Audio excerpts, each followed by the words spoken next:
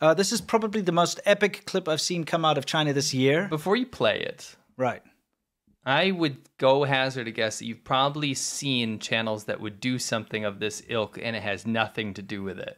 It's like just pure clickbait. This is the opposite of clickbait. We're going to show you exactly what is in the title right now. Yeah, exactly. Now, bear in mind, this is the original audio from it as well. Okay. Okay, I'll just get us out of here, okay? And let's play the little clip for everybody.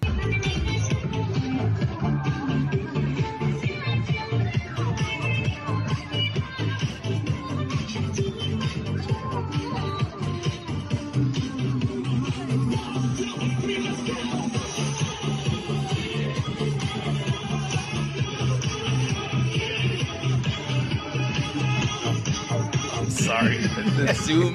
Wow. So Oh, sorry. so good. Yeah.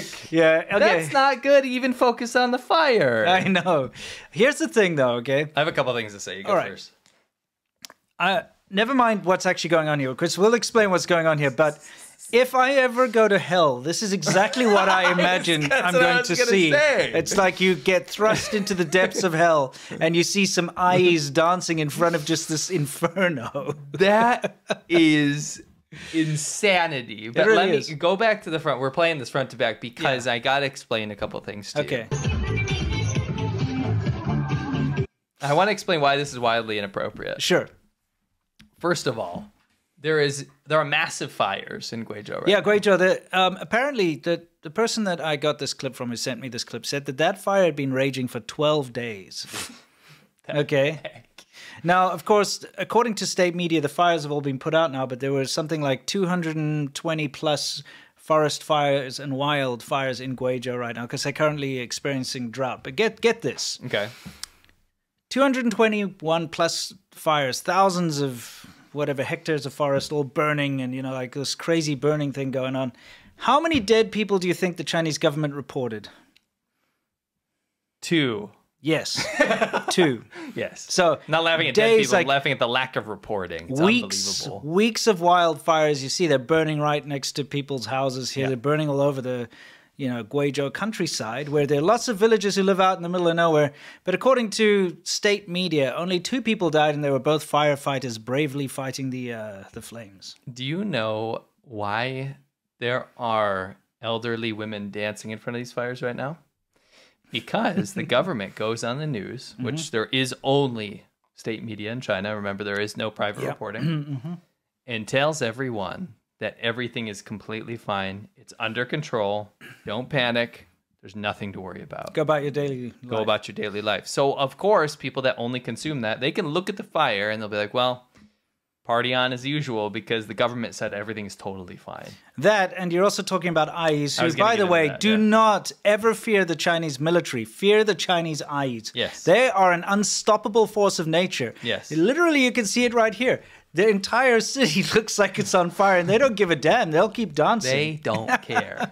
And the best part about this, remember, these are elderly women in China. They are basically a gang. Yes. If you walk by them, give them the wrong look, or you try to do something in their area, they will kick your ass. Yes. And they always listen to dystopian, sad, negative-sounding techno music. It's unreal. Yes. And that soundtrack with those tinny speakers... Yeah. Set to the forest fire in the background it's a perfect image of hell. I'd say the 6th circle. Yes. Not quite 7th, but 6th. Yes. Yes. If you've been to China, you know these eyes. Yeah, you do.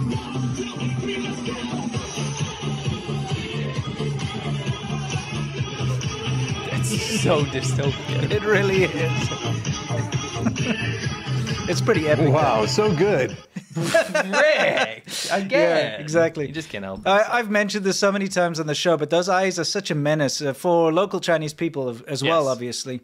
There was that one guy who lived like in a building, and there was a square, and they kept blasting it like middle of the night really loud, and he bought riot control speakers that he mounted on his balcony. Like they use it really incredibly loud, and he blasted it to try and chase them away. They just turned their music up. They didn't even move. Because it turns out they use riot control stuff to play they just their music. don't care. They have no hearing. That's why it's so loud. Put your hands up in the air. Put your hands up.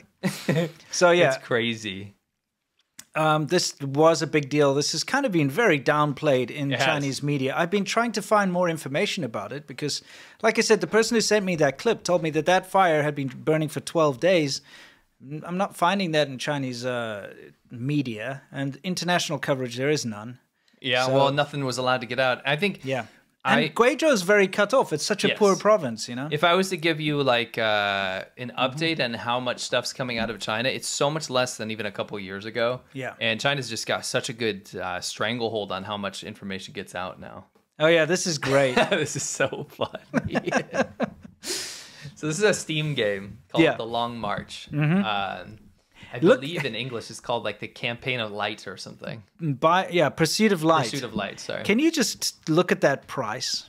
It's $200. Yes. So this is a VR game. It's got 7 user reviews. What? 7 suckers. Yeah. This is you can only get this on the Chinese Steam store. Chinese language. Yeah, you can get it on the Steam, You can, so you can go buy it but it's now only if you in want. it's only in Chinese. Yeah, don't buy it. Don't buy it. Well, you can if you really want to support this great nationalist game. So this is a nationalist VR game. Yes. Which shows you Mao's expedition of the Long March, which is when Can we read this blurb there? Yeah, go ahead. The Long March is a great miracle in human history. you know, it's a miracle with people just hang around the mountains. The Central Red Army fought more than 380 battles during this period. It passed 14 provinces, crossed 18 mountains, crossed 24 rivers, and traveled about 25,000 miles. Okay, so that's the review. So this is a VR game about that expedition, right? There's a big problem. Can you play the next part? We'll show you a little video from it. So we'll ask you, do you think this is worth $200? Let's see. Yeah, let's see.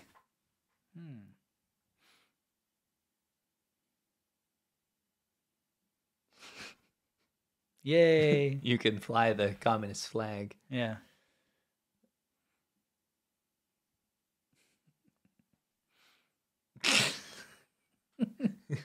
Actually got some video of that guy. Oh, you in do? the snow, yeah. Good. Where is he? Yeah, Okay. right there. So remember, this is a VR game. There's a coup de grace, though, that we have. Okay, let's Some see. info about this. Yes. Just get him out of the snow. You two can dig your fellow comrade from the snow. Yeah.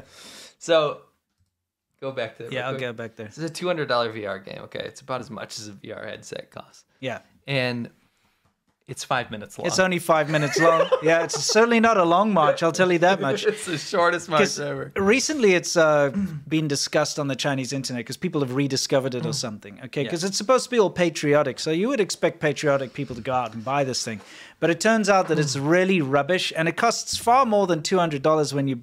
Originally, it cost more. Yeah, wasn't And- that $350 Yeah, or it was something? super expensive. Something So like that. people buy it, and then it's only 5 minutes of content and then a blank screen. Yes. And so they're all complaining online about what garbage it was. But this is, again, this falls under slopaganda because it's all about being patriotic and all this nonsense. It's 5 minutes. Yes, 5 minutes of gameplay, and it was. It's basically a 5-minute history lesson, you know? and it's very bad. Yeah, well, yeah. The graphics are terrible and all that. Somebody said it looks like N65. Oh, yeah, it's worse. If you actually see, this is not actually a great representative. Remember the one I showed you with the guy falling off the cliff and stuff, that Yeah. part?